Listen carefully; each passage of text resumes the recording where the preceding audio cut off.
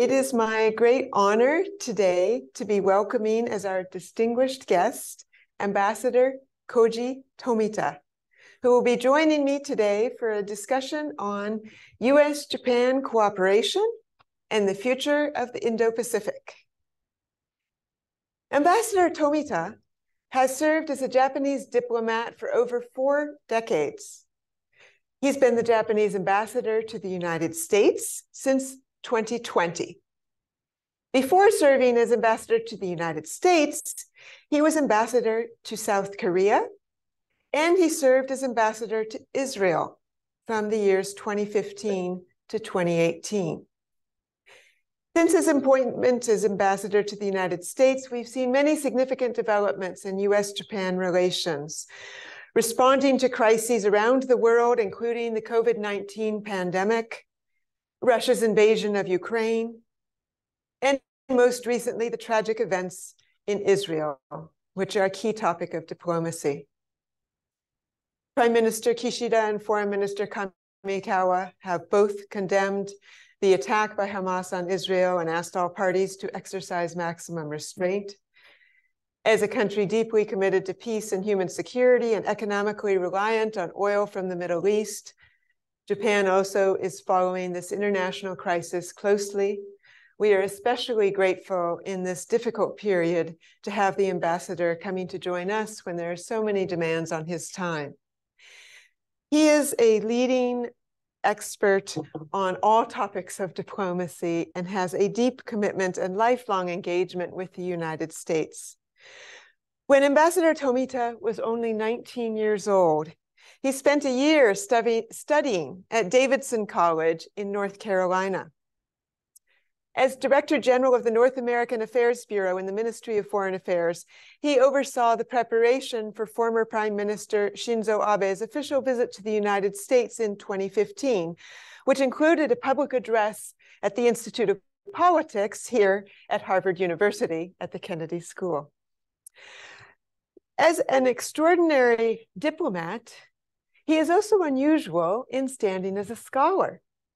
Ambassador Tomita, in addition to his busy obligations as a diplomat, has published 2 books on British prime ministers in Japanese. One on Margaret Thatcher, the Iron Lady Who Changed Politics, published by Shinchosha in 2018, which received the Yamamoto Award in 2019. He also published a book on Winston Churchill, on leadership in crisis. We are so honored to have you here today to help us understand many of the important issues for U.S.-Japan relations. Today's talk will be a loosely structured conversation between myself and Ambassador Tomita. Our event is co-sponsored by the Edwin O. Reischauer Institute of Japanese Studies, the Harvard Kennedy School Japan Caucus, the Harvard Undergraduate Japan Policy Network, and Japan Society of Boston. We will be talking for about 30 minutes and then open up to questions from the audience. And to those who are joining us online, we will be able to take 1 or 2 questions from the online audience as well. Please join me in welcoming Ambassador Koji Tomita.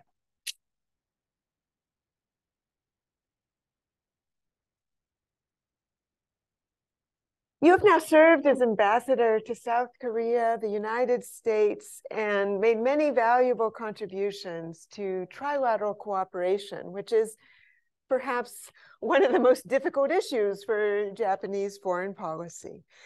And we've seen great progress in recent years. And I'd like to ask you about this. What is your view of what we can expect after President Biden has hosted Prime Minister Kishida, President Yoon at Camp David, and had an important leadership declaration? Do you see the Camp David summit as marking a turning point in Japan-South Korea relations? What do you see as the next steps that would help deepen trilateral cooperation between the United States, South Korea, and Japan? Okay, thank you very much. And before I answer the question, I like to express my deep gratitude to you, Christina, and the university for allowing me to be part of this very occasion. And it's always great pleasure to be able to come back to of the ambience. I appreciate the very deep connection that exists between these. Last three foreign ministers are all Harvard graduates. So I've been working for Harvard alumni for the past several years. Turning to your question, Trilateral Summit, is it a turning point? The short answer is yes. And but the idea of the Trilateral Summit was actually in conversation almost as soon as this administration years ago. At that time, idea was the American government offering good office, improvement of bilateral relations between Japan and the relations have been going through a very difficult patch. But we asked them to be cautious because from our perspective, I think those issues can only be resolved.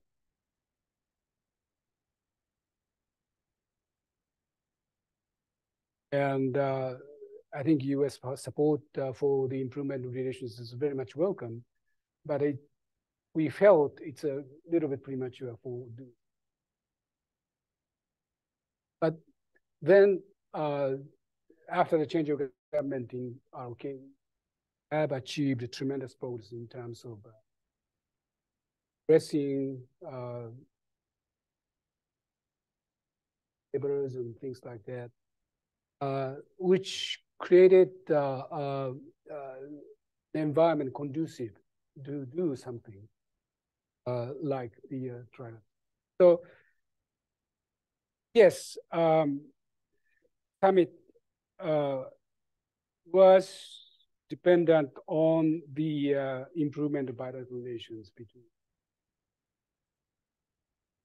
But once this summit was held, I think we can expect the trilateral process having a positive impact on bilateral relations as well, which means that we can expect a sort of virtuous cycle created by the start of trilateral summit. Why? Because the trilateral collaboration very much broadened the scope of the cooperation taking place in that framework. The three trilateral dialogue has, so far been very much focused on North Korea, but now we are talking about the broader issues. And this allow, I think, the Japanese people, Korean people, to see each other in a different strategic line. And this is only for, positive effect for improving bilateral relations. So we can anticipate, this virtuous cycle starting on the basis of what has been achieved by the leaders in recent time. And as far as what would be the next step, I think the most important, I think there are two things. The first thing is the greater coordination between the two alliances, Japan, ROK, Japan, US, ROK, US. Those are two alliances which underpin the peace and stability in the region. But because of the bilateral difficulties between Japan and ROK, there has been very little coordination between these two alliances. Two alliances function more or less independently to each other. But now we are talking about creating a more greater synergy coordination from these two processes. For instance, we are talking about our multi-domain exercise starting, and also information sharing. Sharing the data, for instance, North Korean missile launch. So you are going to see a progress in that direction, I think, which is a huge progress. The other thing is, all the institutional things we have agreed, leaders meeting, but the leaders are not the only,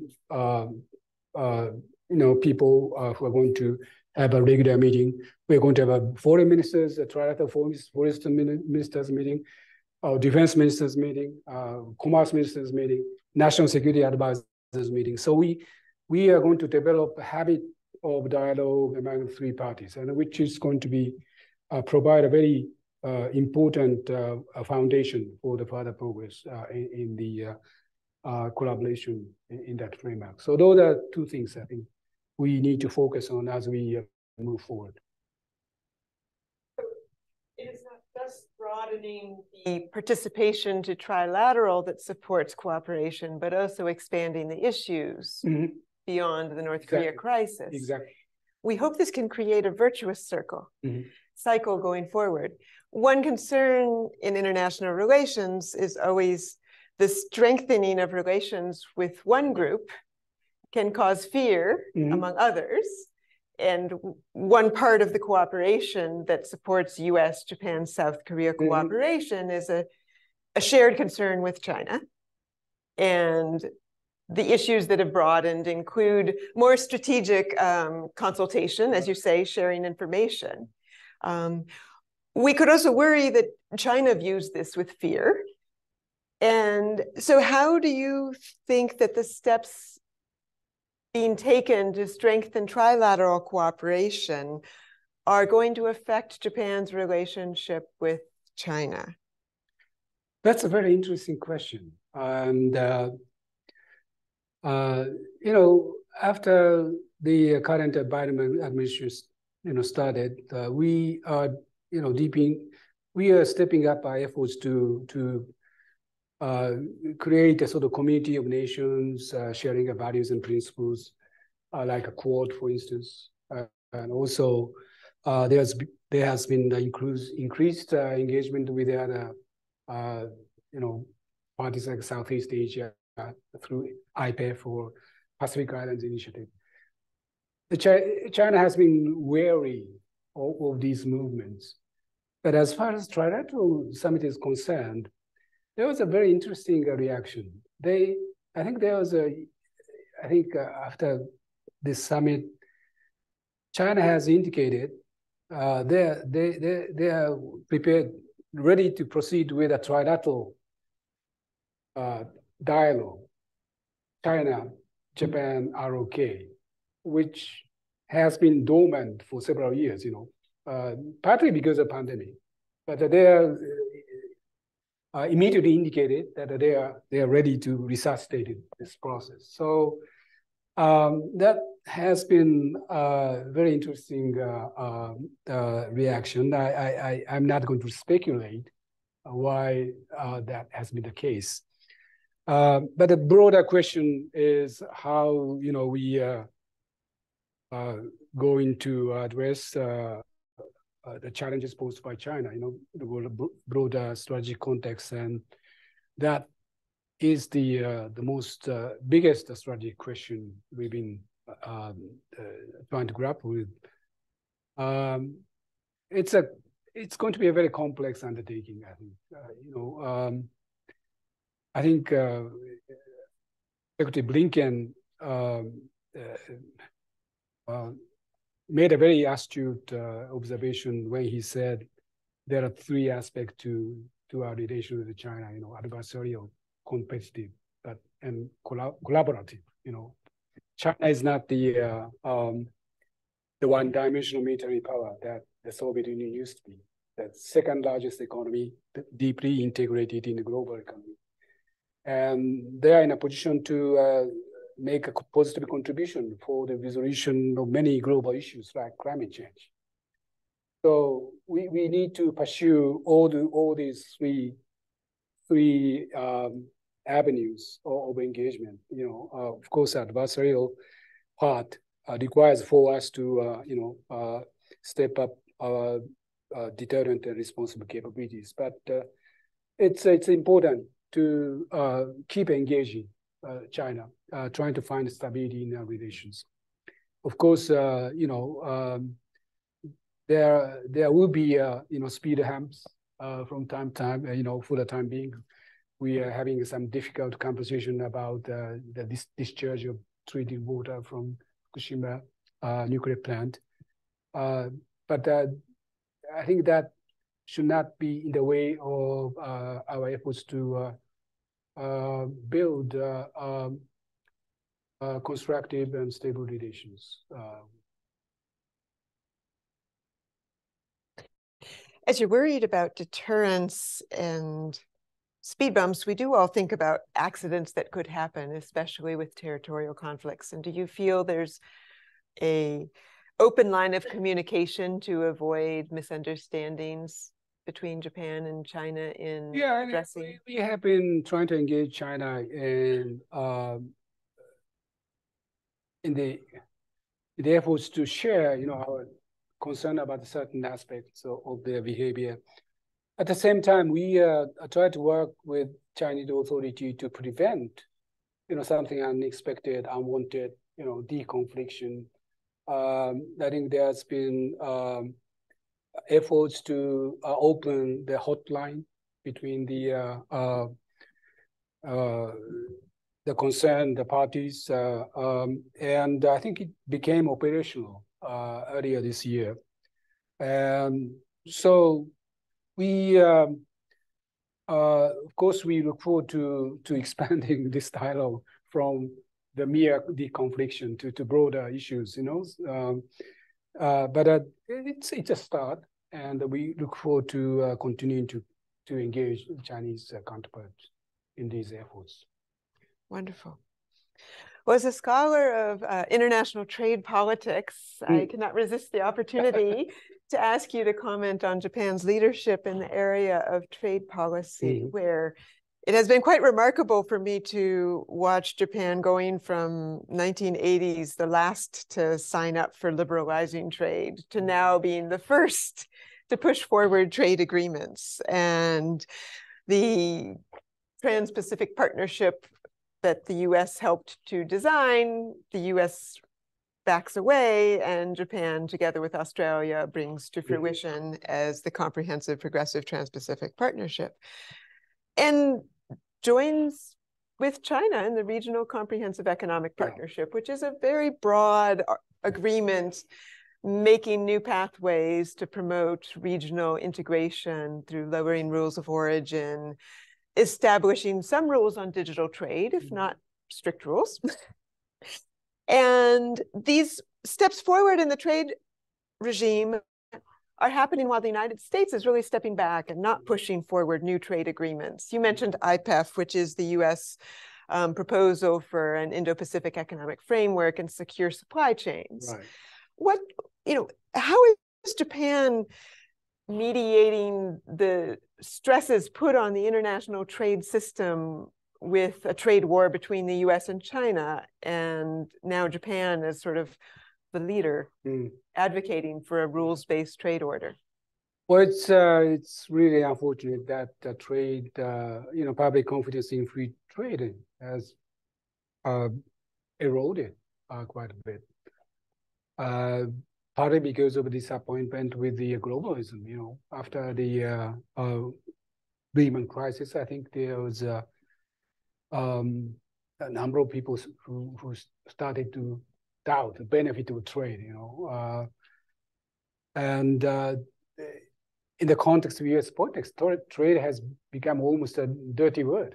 And but of course, trade has economic values, just as Adam Smith talked about centuries ago, but it also has a strategic value. And the whole concept of TPP was to create open rule-based, development of open rule-based trade in the most dynamic region in the world, with the United States at its heart. And I think it has been really unfortunate that strategic significance has been lost in the conversation, political conversation in this country. So, but this is the reality you have to live with, and it's not enough to simply repeating a mantra of free trade. I think we need to make efforts to regain public confidence in trade, which involves trying to find solutions to certain aspects of people's concern about the existing trading system, labor standard, the environment. I think those issues need to be addressed. And also, we need to make WTO as more sort of function more effectively. So there are a number of challenges ahead. And in the meantime, there are areas where we can do, for instance, IPEF. Some people have been disappointed that IPEF doesn't have market access component, but it does have several interesting components, and we may be able to get early harvest and for instance, a digital trade, for instance, which is going to be extremely important part of the new order for trade in the region, and also through the IPEF debates, we can deepen the understanding among the other regional parties on the kind of questions that need to be addressed, the environment, labor standards, and so on and so forth. So IPEF, I think, can be a very important step forward. So we'll be supporting the U.S. efforts to see early conclusion of the negotiations. But that being said, I have to inject the sense of urgency, because as you mentioned, in the absence of the U.S. leadership in the trade areas, China is trying to lead the regional efforts in trade area. RCEP you mentioned, and of course China is applying for the membership for CPTPP. And once China is in, I don't think they're happy to accept the U.S. as a fellow member in that framework. So the time is not exactly on our side. The other thing is, because of the breakdown of the free trade principles, there have been, regrettable abuse of the system, economic coercion, supply chain, domination, things like that. So we need to work on these issues as well. So we have a lot on our trade plate. So look forward to,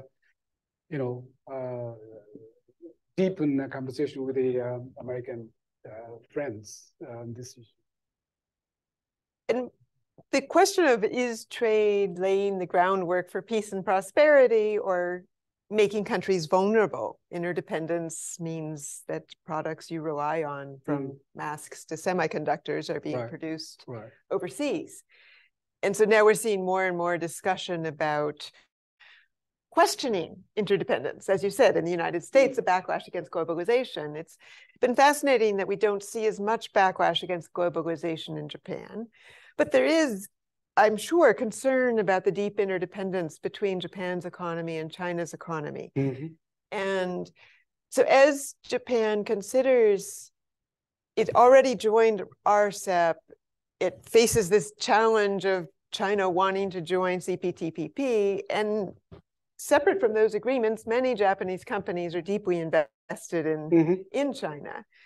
How do you evaluate whether Japan should be reducing its economic dependence on China. There's a small government program with subsidies for firms that were to pull out their investment from China. Japan has joined the semiconductor cooperation with the US and Europe for secure supply chains. What steps do you think can and should be taken? No, I think China remains a very important economic partners. We have a significant amount of trade, and we have a big accumulation of investments there. So, as I said in my previous remarks, we look forward to finding some stability in our relations, including the economic and business area. That being said, not only our government, but also Japanese companies starting to realize doing business with China carries certain geopolitical risk. So there has been rethinking of their strategy of doing business abroad. So a lot of companies are talking about China Plus strategy, diversifying into other destinations for their investment. But a lot of small to medium-sized companies in Japan cannot afford to do that because they have more or less went all in China, and also now Chinese economy is slowing down. We are talking about 4-5%, but still you have the big market. With the people with a reasonable level of income. So that's a market that you cannot ignore. And so we need to balance, a lot of competing economic interest, security interest there. But at the same time, we are wary of some aspect of their behaviors, including economic caution. And as far as the critical, our critical security interests are concerned, we have to be robust in our actions. I mean, export control, try to find the solution to supply chains. But the question, but again, you remember, back in 2011, 2012, China banned the export of critical, rare to Japan, and we government and private sector work together to reduce our dependence on China, and we have seen some success, but our dependence went down from 90% to 60%. So it is half glass full, half empty. It's we managed to reduce our dependence by 30%, but still we have 60% dependence. So it's not going to be easy. You talk about economic security, supply chain, and so on and so forth. But bottom line is it has to make a business economic sense, whatever we do. Otherwise, whatever we do, it's not going to be sustainable. So there are areas we need to deepen conversation among the like-minded partners, including Japan and US. We have been doing a lot of conversation this issue. No easy answer. There are difficult issues. In another area where Japan has joined in a like-minded partnership facing high costs is the question of how to respond to Russia's invasion of Ukraine. Mm-hmm. And Japan was among the first nations to line up with the G7 for unprecedented level of financial and trade sanctions. And the Kishida administration, the Japanese public, continue to show support for solidarity with Ukraine. Do you think that the Ukraine war, the shock of a major power invading a sovereign United Nations member, Has that shock changed perceptions in Japan about its role in the world, the risks that it faces in the world today? And do you think that this will shape how Japan, both the public and the government, are trying to come up with policies to security threats in East Asia? Well, there's no doubt that Ukraine has been a very serious reminder that national security is indivisible. And what has happened in Ukraine could happen anywhere, including Cuba. So to that extent, I think it's contributing greater awareness among Japanese people about the fragility of international order and need for Japan to take more proactive actions to protect their values and principles. And that has been the basis for Prime Minister Kishida's efforts to step up our defense efforts. In January, we revised 3 key defense policy instruments. And as you know, we had a pledge to substantially increase our defense investment, bringing the level expenditure to 2% of GDP in 5 years' time. So that's a big deal. But I think as far as the change in public mindset is concerned, that it didn't happen overnight, because of Ukraine. There was a gradual increase in the level of public awareness. And I think I credit late Prime Minister Abe for promoting a very serious national debate on Japan's security policy. And so this is the change in mindset, I think I would say, has been a gradual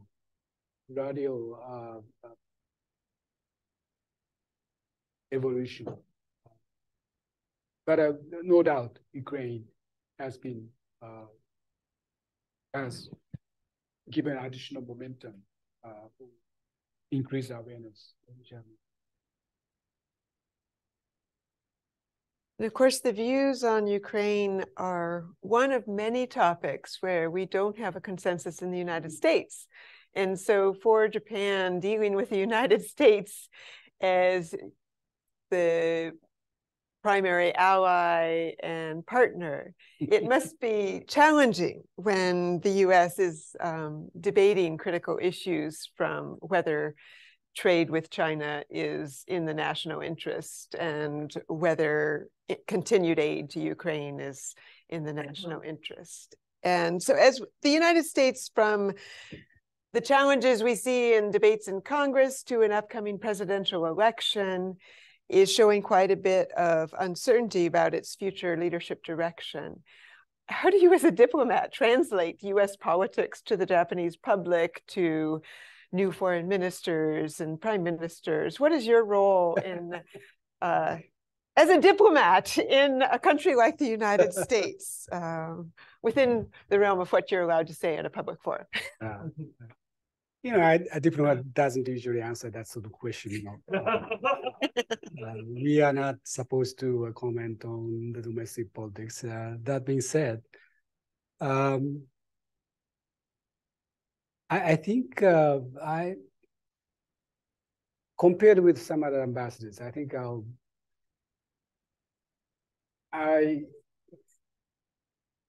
I'm more relaxed about what is going to happen in the election next year, because our experience has been, there's always a very solid bipartisan support for. And whichever party is in the White House, we can count on continued efforts to strengthen alliance. So I'm not that nervous about who is going to beat. But that being said, I think what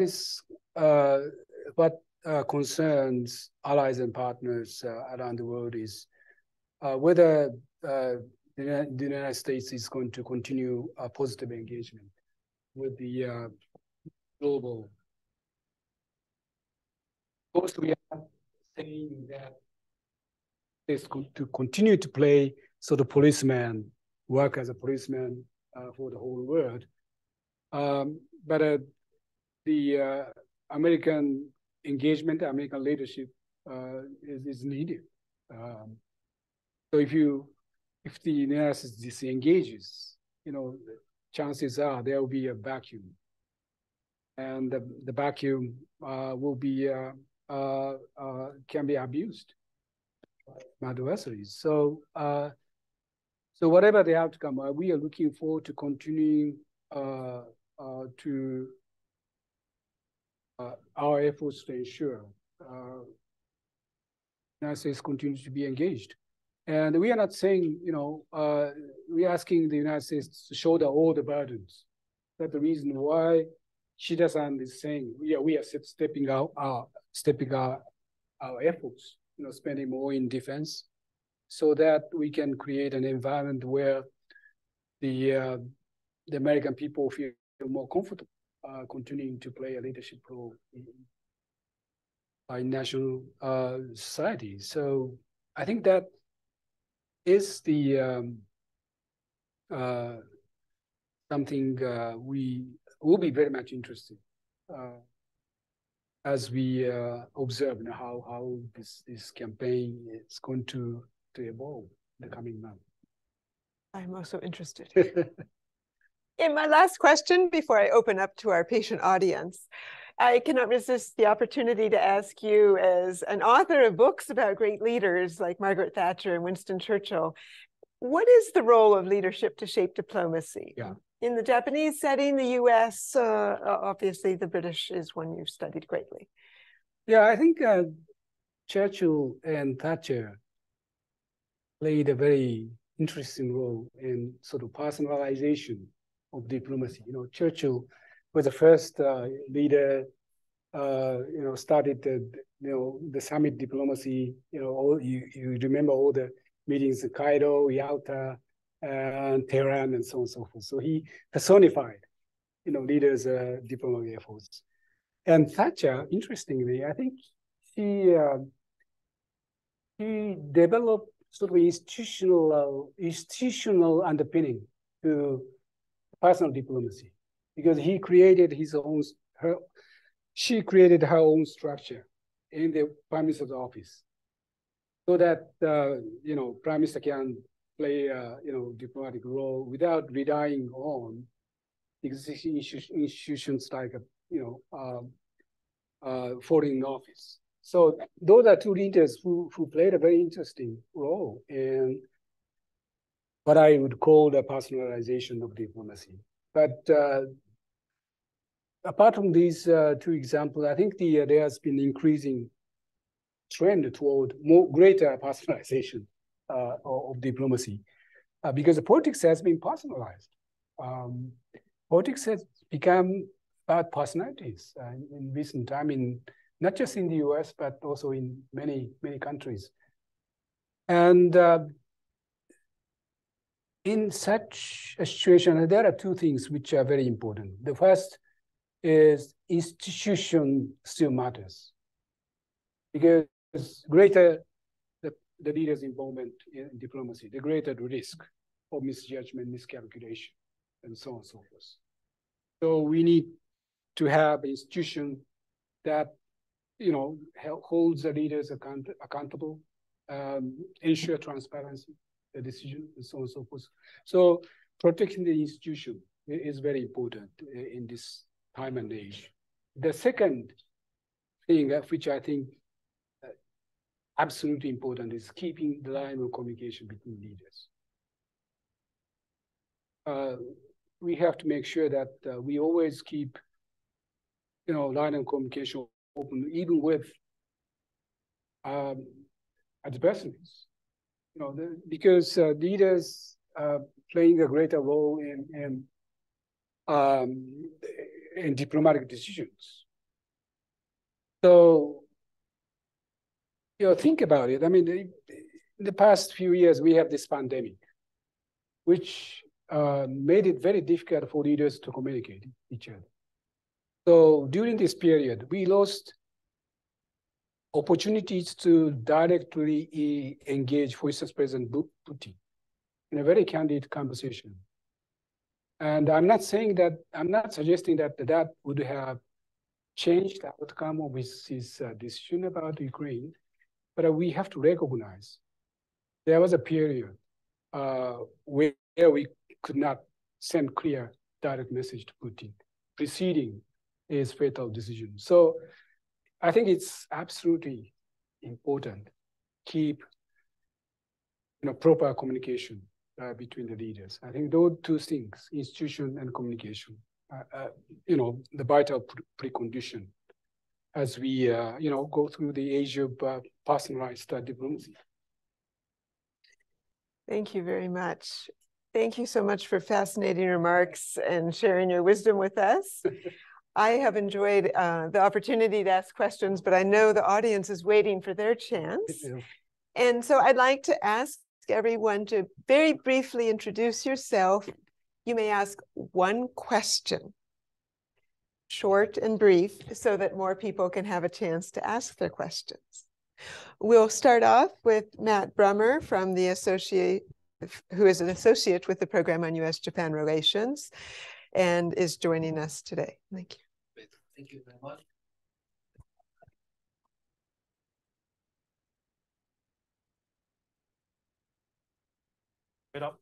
Oh, yes.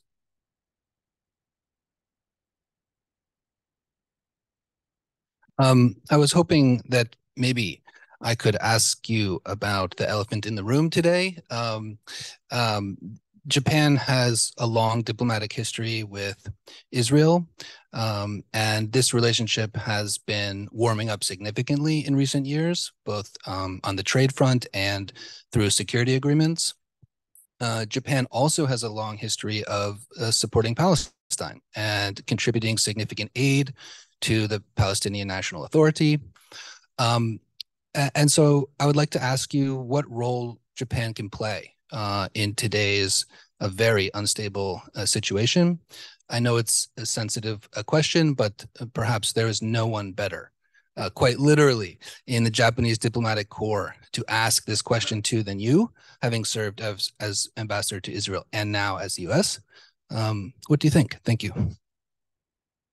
Well, thank you very much for that very difficult question, because I left Tel Aviv almost 5 years ago. So I'm not blessed with what's happening, let alone why this situation has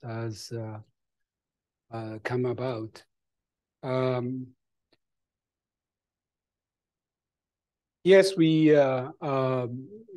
in recent time we have developed a very close economic and business relations with Israel. Interestingly, that sort of process coincided with the shift in geopolitical situation. The reason is, one of the biggest reasons why Japanese business was reticent going to Israel was this perception that doing business Israel will negatively impact their businesses with Arab countries. But as you know, there has been significant shift in geopolitical situation. And you are starting to see a rapprochement between Israel and Gulf countries, and which raised the comfort level of Japanese business going to Israel.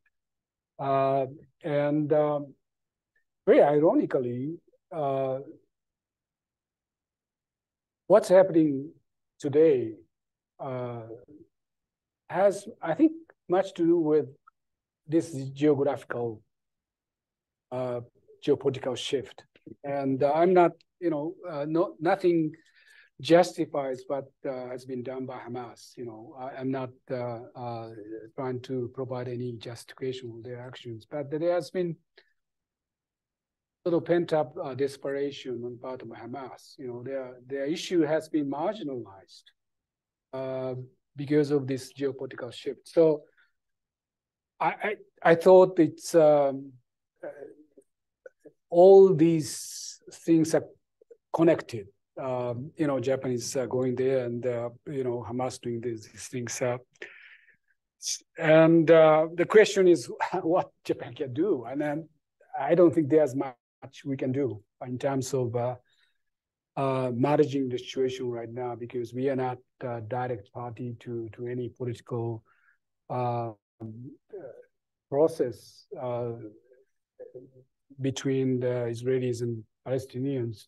What we are doing, what we have been doing, is to create sort of environment conducive for progress in, you know, reconciliation between the two parties. You know, so we have been focusing on raising the economic resilience of Palestinian people. So we had sort of in Jericho, we created industrial park to strengthen entrepreneurship of Palestinian people. So that's sort of indirect support with a view to creating an environment conducive peace discussion has been Japan's contribution. Of course, we will be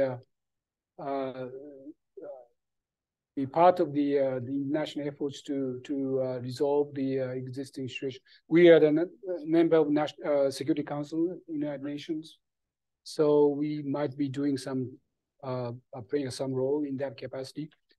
But I'm afraid there's not much we can do directly to resolve the situation right now. Other questions? Yes.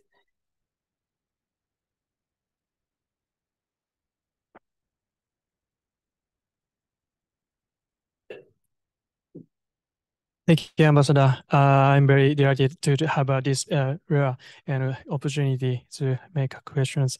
And I'm associate of the program on U.S.-Japan relations. And after coming to Harvard in the late August, I'm very surprised that the many discussions on China and the possibility of Taiwan contingency have taken place and everywhere and every time at Harvard. And I also took part in the last yesterday of the voluntary study group of the Kennedy School students, the participants from the US Navy and US Air Force and Chinese, Taiwanese, Japanese, and Australian. And we discussed about what should we act when Taiwan contingency happened and detailedly. And yes, and this is the atmosphere and the trend of I feel that Japan is entering the era of this strengthening the combining of the diplomatic and military strategies. And this, I would like to ask about the Japan and NATO relationship and cooperation. As we know, you mentioned about the possibility of the opening the NATO office in Tokyo this year. As I know that this discussion is become silent and So yeah, sorry. Okay. I think the question is an important one. Okay. Sorry. And so, how should we combine the proceeding the concept of free and open Indo-Pacific and the combination of the Japan-NATO relations? Yeah, this is the question. No, I think, as I said, we are starting to realize that national security is indivisible. So I think it's very important for us to share our knowledge and concern about the security picture. So it's important for NATO members to understand what's happening in our neighborhood. and it is important for Japan to understand, broader international security challenges that concern NATO members. So we have been trying to deepen our conversation with the NATO members. I think Kishida-san went to the summit in Madrid last year. I think he was the first Japanese prime minister to be there. So there'll be additional efforts to deepen collaboration based on the recognition that, again, the security is indivisible.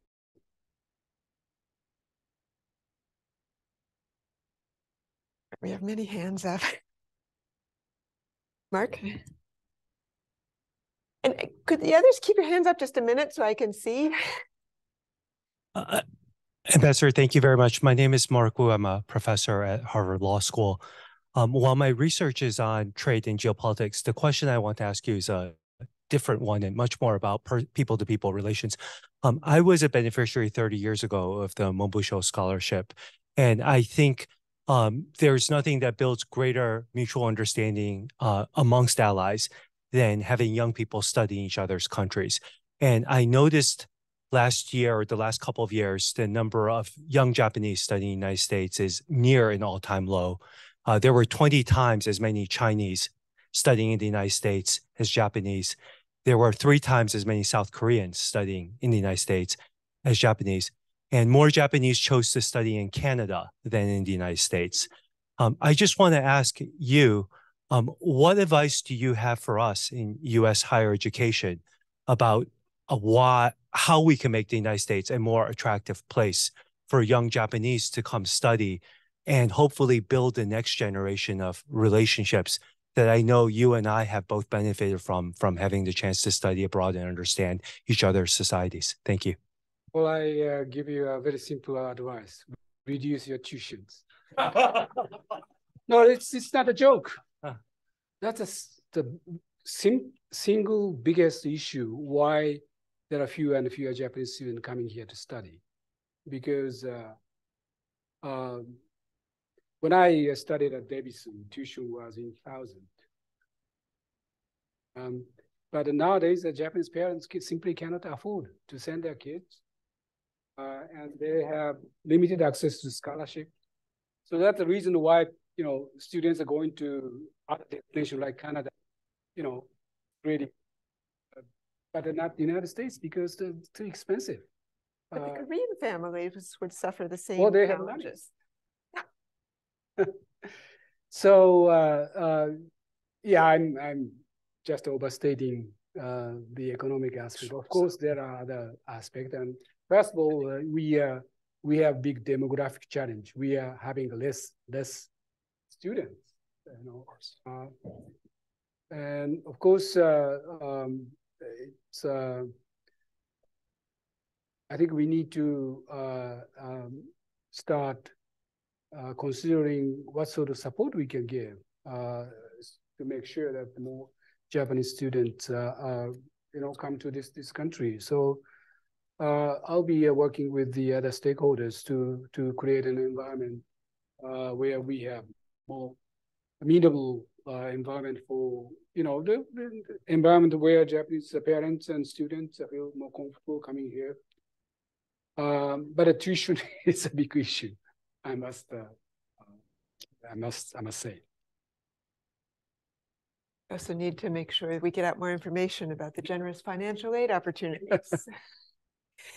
Yes.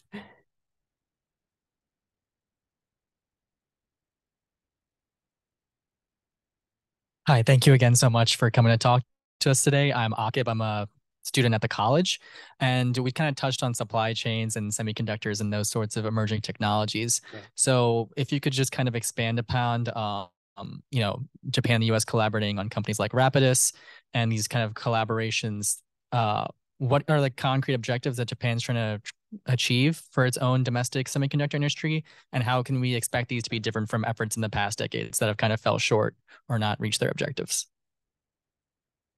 No, that's kind of questions we've been trying to grapple. I mean, we've been grappling with. recently we created a new mechanism of consultation at the ministers level. We now have economic 2+2. We used to have 2+2 defense minister, foreign minister, but now we have a 2+2 foreign minister and commerce minister, METI minister from Japan. That shows you how the issue of economic security has become very important. And of course, semiconductor is one of the focal point of our discussions. But that being said, I come back to the point I made earlier. Whatever we do, it has to make a business sense. So it doesn't make a business sense trying to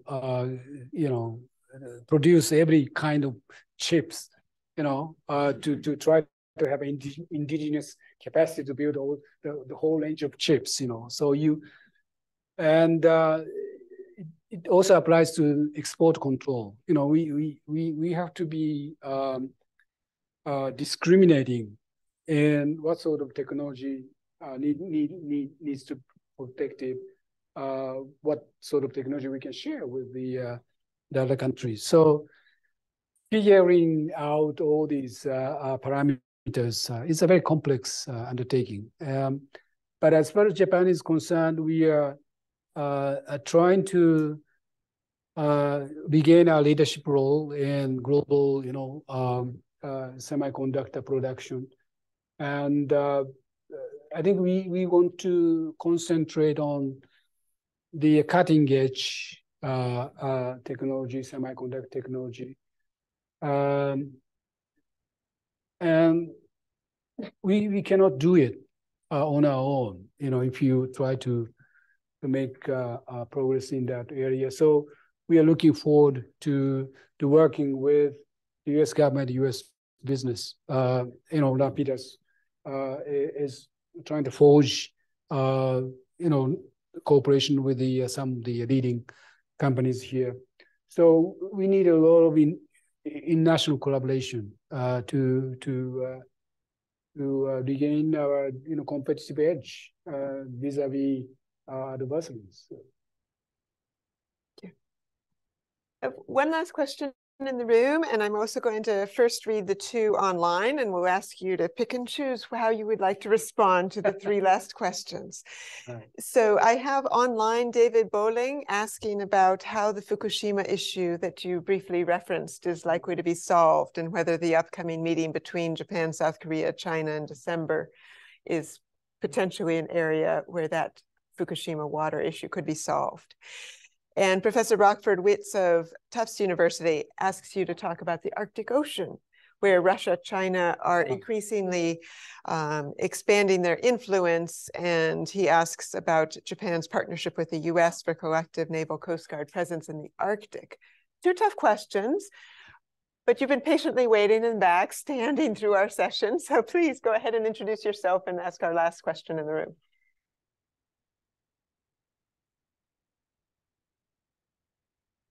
Did I miss you? I thought you had your hand up. No? Okay. Who was the next person with a hand up then? Yes. Hello, Ambassador. My name is Hina Kwan. I'm a visiting scholar at the Harvard Asia Center and also a journalist from Germany. Thank you so much for your contributions. I think it's an amazing opportunity to listen to someone who has so many valuable personal experiences as a diplomat. My question is, as someone who has lived in so many different countries and who has served as a diplomat for so many centuries, what are the major shifts in your work as a diplomat, and also maybe in diplomacy as a means of communication? The greatest challenge, can you solve Arctic cooperation, the Fukushima question, and diplomacy in practice? I have to be careful about what I say about Fukushima, but it's something we have to do, in order to decommission reactors and leave Fukushima as they have. completely irresponsible, thing to do. So we need to handle the water coming out of this place so that we could move on to make progress, the very difficult process of decommissioning. So that is a starting point. And this is something we have to do. It's the first point. And then, we have been trying to find the best solution. We looked at a number of options to dispose this water. And this is what we are doing is the something we reached as a best available option based on the best scientific advice. And we have been working very closely with the relevant international organization, IAEA, and we have strong endorsement from that organization that this is something which conforms to acceptable international standard, and it has negligible impact on the human health as well as the oceanic environment. So, but I think we recognize that it's incumbent on us to ensure, continued monitor the situation while keeping a complete transparency what's happening in Fukushima. That's something we are going to do, but this is going to continue. This is not, the process will drag on for many, unfortunately. But again, I come back to the point, not doing nothing is totally irresponsible, not only for the Japanese public, but for the international society as well. So this is something we have to do in a way that conforms to international standard and conforms to the best way to alleviate the public concern in and out of Japan. Arctic, I'm not exactly an expert, but we recognize this is a very important challenge. And, depending on how we can utilize that area, it can be a game changer for many aspects, like, global traffic, exploitation resources, and so on and so forth. We'll be part of the international efforts to find, appropriate way to exploit what that region can offer to us. And by the way, new minister Kamikaze has a very strong interest in this issue. So I think we are looking forward to a very robust efforts under new minister. Diplomacy, I've been to many places, but I love this job because I have a very short attention span. So the best thing about this job is every 2-3 years you have a complete change of scenery. But what changes I've observed, of course, when I joined the foreign service, there's no smartphone, there's no even word processors. I was, writing minister's brief, so the most important quality needed for the freshman new entrant is to have a, good penmanship. Otherwise, as long as you write something easy, minister can read. I mean, it's a matter of very strictly dressing down. But the technology has changed. But I think nothing has changed in a very critical way about this diplomacy, because diplomacy is basically an exercise in human relations. It comes down to human connection, how you make connection with not just your counterpart, but people like yourselves. I come here to try to make a connection, and that is the basis for diplomatic, debate, discussions, and so on and so forth. So that critical element, the diplomacy being the exercise in human relations hasn't changed, and I don't think it's going to change, whatever technology we have. I mean, of course, I'm tempted to use the Chat GPT, to write a report to Tokyo. Maybe they could write a better report. Well, thank you for joining us in person to make the connection and share your ideas. It's been a great honor and pleasure to have you with us. Please thank you for joining us.